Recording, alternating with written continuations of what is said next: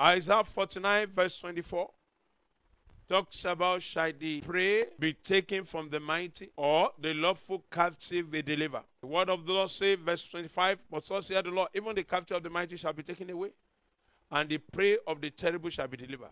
The Lord says, I will contend with him that contended with thee, and I will save your children. I pray deliverance prayer for you today. Every power that have forced their right over you, every system that is operating your life that is not of God, every help you have rendered that is in turn fighting you, every life you find yourself that is not balanced, every problem that you find yourself that is now becoming serious problem in your life, whosoever that have used your life as a collateral, I declare in the name of Jesus, let the deliverance come into your life in the name of Jesus. Receive the deliverance of God in the name of Jesus from every opposition power, from every power of wickedness, from every harassing power in the name of Jesus. Receive deliverance in the name of Jesus from harassing spirit, from every contending spirit. I pray for you today. Let this prayer of deliverance work for you in the name of Jesus. You are sick in your body. Rise up right now. Get out of that sick bed. Move out of that sick room. You will no longer eat the food of affliction.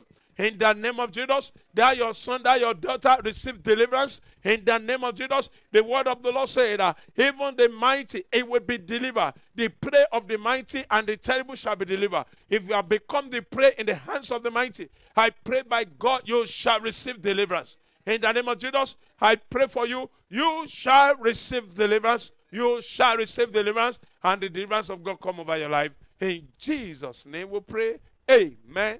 Amen. Amen. In Jesus' name.